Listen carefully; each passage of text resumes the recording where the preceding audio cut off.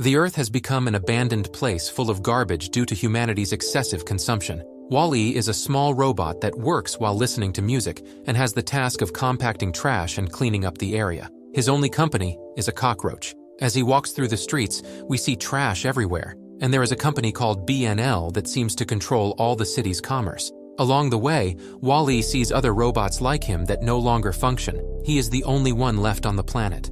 Further ahead, an advertisement for a special spaceship called the Axiom is shown, with people having fun and relaxing in space while robots take care of the cleaning. Wall-E's home is a garbage truck where he keeps objects he finds interesting. His collection includes an old movie, and watching it makes him desire to have someone to hold hands with. Later that night, he goes out and looks at the stars, but then an alarm goes off, and he notices a dirt storm approaching. Wall-E quickly closes the door and transforms into a cube to sleep on his own shelves. The next day, he wakes up to an alarm indicating low power, so he recharges his battery using a solar panel. Then Wall-E accidentally rolls over the cockroach but shows great concern, only to find out that it's okay. He continues with his usual work, compacting and stacking garbage while also collecting objects he finds interesting. Wall-E comes across a small plant and carefully places it inside his box. Wall-E goes back to his home and notices a red laser dot, which he chases for a long time. The city is being scanned, but Wall-E doesn't notice a spaceship approaching, nearly landing on top of him. Wall-E watches to see what's happening,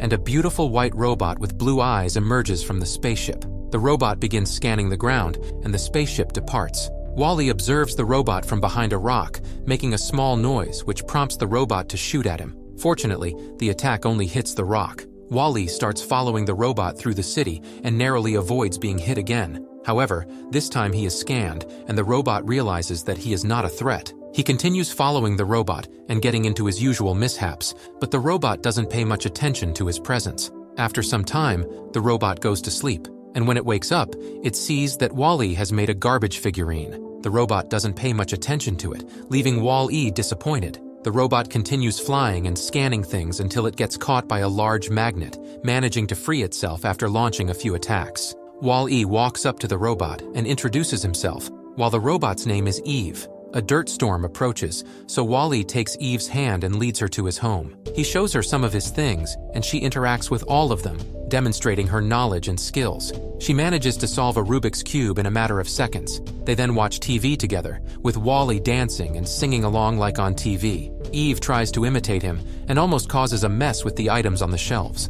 Wall-E shows her how to spin while dancing, and in her attempt to replicate it, she accidentally hits and damages him. However, he repairs himself by swapping out a part. Wall-E looks at Eve as if he's in love and tries to hold her hand, but he is ignored. Later he shows her the plant, and Eve scans it, causing a green light to appear in front of her for the first time. Eve takes the plant and stores it inside herself, then closes up with a bright green light flashing in front of her. Wall-E takes her to the rooftop, waiting for her to wake up. As time passes, he remains by Eve's side. He even gets electrocuted while trying to wake her up. Later, he walks while dragging Eve and takes her for a ride on the river. Wall-E carves their names into a heart, portraying them as a loving couple. Eve stays on the rooftop, and Wall-E watches her with sadness. Even when it comes to his work, he feels disheartened. He looks up and sees a special spaceship, and he runs towards his home, calling for Eve. She is collected to be taken away, and in the rush, Wall-E tells the cockroach to stay. He chases after the spaceship and manages to hold on to the outside,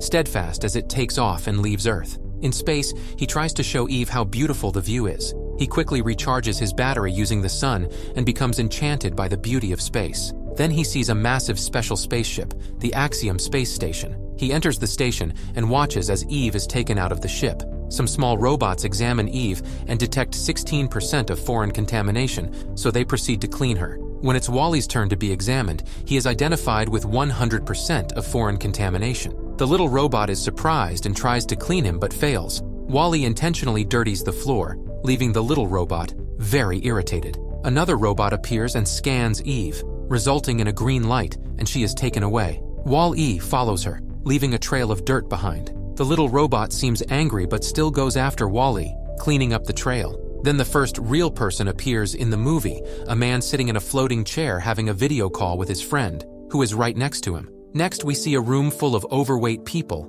all floating and making video calls. Advertisements showing food are everywhere, urging people to eat. A man tries to give Wall-E his empty cup but falls off his chair. He can't get up because he is too obese. so Wally helps him back into his chair. Wally sees Eve being transported and follows her. People are mindlessly watching the screens in front of them, resembling zombies. Wally interacts with a woman and touches her chair, causing the screen to disappear, and the woman realizes she just woke up from a dream. He manages to catch up with Eve and accompanies her to a room. After taking the elevator, Eve is scanned by a robot named Otto, who then wakes up the sleeping captain. A screen shows the previous captains who gradually became overweight with each generation. The captain checks the computer and makes some announcements to everyone on board the Axiom. It is revealed that it has been 700 years of cruising, even though it was originally intended to last only 5 years. Otto informs the captain that Probe 1 has returned with a positive result, something that had never happened before. A screen shows the BNL president stating that Eve has returned with a plant, and it is time to return to Earth. The expectation is that Earth has been restored to a sustainable living state. The captain is instructed to follow the manual and place the plant in the holographic detector. Eve spots Wally and gets startled, then tells him to hide. When a robot tries to take the plant from Eve, it can't find it. The captain dismisses it as a false alarm and orders Eve to be taken for repairs. Wally sees the captain and shakes his hand. Upon seeing the dirt, the captain tells him to be cleaned. The two are taken together, and the captain becomes curious about the substance left by Wally, which is known as Earth. He gathers more information about planet Earth. Eve and Wally are placed with the malfunctioning robots in the repair room. While Eve is being cleaned, Wally mistakenly believes that she is being destroyed and rushes to save her. However, he grabs her arm and accidentally fires in the opposite direction, hitting a device that shuts down the repair robots. As a result, all the other robots are set free, and they carry Wally through the ship as if he were a hero. They are stopped by other robots, and Eve is photographed just as she regains her arm. People are informed that there are dangerous invading robots. Eve takes Wally and they escape the area. Later, she tries to put him in an escape pod back to Earth, but he refuses to go. They hide, and a small robot puts the plant inside the pod. Once he leaves, Wally enters the pod and is launched into space. Eve chases after him as he presses various buttons in an attempt to prevent the pod from self-destructing. However, he fails to stop the explosion, and Eve is saddened. Suddenly, Wally appears safe and sound with the help of a fire extinguisher. They reunite, and Wally shows her the plant, prompting Eve to store it inside herself again. They embrace and share a sort of robot kiss, leaving Wally ecstatic. The captain asks everything about Earth and becomes fascinated with what is possible there. Meanwhile, Eve goes to deliver the plant and appears in the captain's room, handing the plant to him. The captain connects a TV to Eve and sees that Earth is still filled with garbage, not resembling the images he had seen. He recognizes a song playing on the TV and moves his foot as if dancing. A leaf from the plant falls, but the captain knows what needs to be done. Eve looks at what Wally did for her while she was offline and mimics holding her own hands like him. Wally runs off and follows Eve through the garbage chute. The captain waters the plant and says they must return to Earth, but Otto argues that they cannot go back and tries to take the plant. He shows the captain a video of the president stating that Operation Cleanup was a failure. Therefore, they must remain in space, and Otto will take control of everything.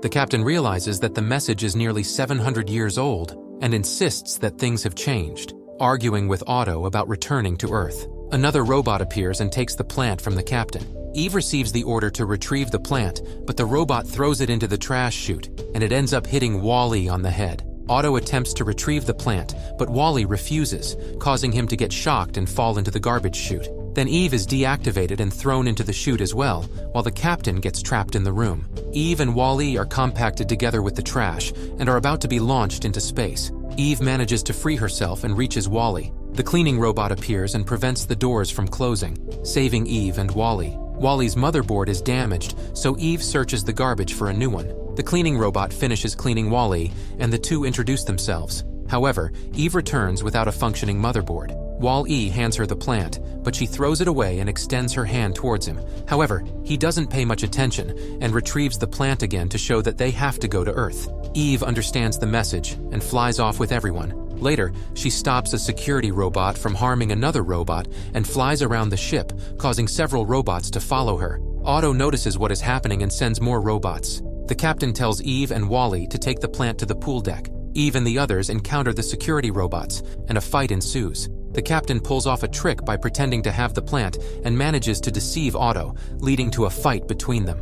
After the battle, Eve and Wall-E reach the area where all the people are gathered. Wall-E accidentally drops the plant, and Otto tries to make the holographic detector disappear, but Wall-E tries to stop him. Eve becomes busy trying to retrieve the plant and helping the people, while Wally nearly gets crushed. The captain struggles to move but eventually manages to deactivate Otto and takes control of the ship. Everyone works together to retrieve the plant and place it inside the holographic detector. Everyone is concerned about Wally, and then the computer announces that they will jump to Earth in 10 seconds. The ship accelerates towards Earth and lands in a special spot for it. As the people disembark, Eve flies to Wally's home to try to repair him. She gathers various items and places them on him. Later, she rapidly changes the battery and successfully brings sunlight to Wally. The cockroach watches silently. Eve tries to touch his hand, but he doesn't recognize her. She retrieves some objects and plays the old music, but to no avail. Wall-E rolls over the cockroach, but this time, he doesn't pay any attention. Eve becomes sad, and while Wall-E is working, she holds his hand and gives him another robot kiss. She had already given up, but he gently squeezes her hand and doesn't let Eve leave. Then he regains his memory and says Eve's name, bringing happiness to her. They hold each other's hands like a loving couple. The captain tells the people about the plants they will cultivate, even mentioning planting pizza. He shouts, feeling good to be home, and now there are more green plants on the surface. The movie ends with the Earth almost in the same state as at the beginning of the movie.